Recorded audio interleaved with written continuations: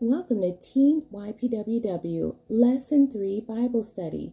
I do not own the rights to this music. The topic is Zerubbabel, the Governor and the Assignment, Part 3. The lesson text is Zechariah chapter 4, verses 6 through 10. And this is the New Living Translation.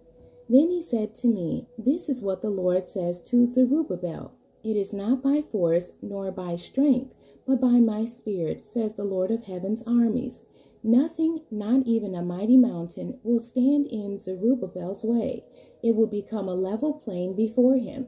And when Zerubbabel sets the final stone of the temple in place, the people will shout, 'May God bless it! May God bless it!'"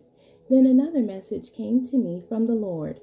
"Zerubbabel is the one who laid the foundation of this temple, and he will complete it. Then you will know that the Lord of heaven's armies has sent me.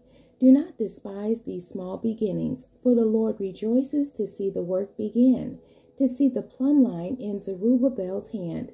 The 7 lamps represent the eyes of the Lord that search all around the world." The end. God bless you, and thank you for joining me today.